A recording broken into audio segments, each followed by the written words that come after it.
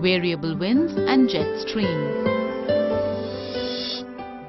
The third major wind system is that of the variable winds, which are also related to pressure systems.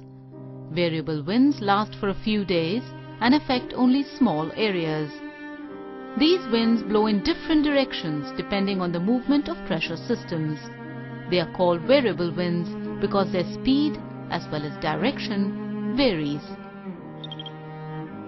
Cyclones and anticyclones are examples of variable winds. A cyclone is a small low-pressure system with winds blowing anti-clockwise in the northern hemisphere and clockwise in the southern hemisphere. Cyclones originate when the sun's heat stirs up moist air over oceans, where the temperature is more than 27 degrees Celsius. Strong winds blow towards the center of the cyclone from all directions. As more and more air spirals inwards towards the center, new incoming air is forced to rise. On rising, this new moist air cools down, resulting in rain. The weather associated with cyclones is always dull, with overcast skies and very heavy rainfall, accompanied by thunder and lightning. Cyclones that develop in the tropical region are different from those of the temperate latitudes. A hurricane is a tropical cyclone that produces winds over 119 kilometers per hour. Tropical cyclones in the Gulf of Mexico, the Caribbean, and the Western Pacific Ocean are known as hurricanes. Hurricanes cause severe damage to life and property. Typhoons are another type of tropical cyclones that originate in the China Sea. These winds are also very violent and destructive. Tornadoes are storms which form very suddenly on land. They look like a twisting funnel of air.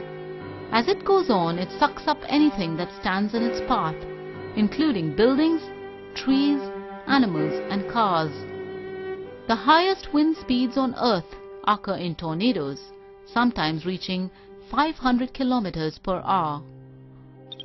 If a tornado forms over the sea, it is known as a waterspout. When it touches the ocean, water is sucked up and it seems to rise out of the sea like an enormous dark grey sea serpent. Depressions are the cyclones of temperate latitudes, mainly associated with rain, and usually occur in Europe. These winds are not very violent and do not cause any damage. An anticyclone is a high-pressure system with winds blowing clockwise in the northern hemisphere and anti-clockwise in the southern hemisphere. An anticyclone is formed wherever air sinks and a high pressure is created. Winds begin to blow outward from the high pressure area. The Coriolis effect deflects it to the right in the northern hemisphere, causing a clockwise rotation. Since an anticyclone is made of sinking air which gets warm, it does not bring rain. Generally, it brings clear skies, dry and more settled weather, since sinking air is more stable.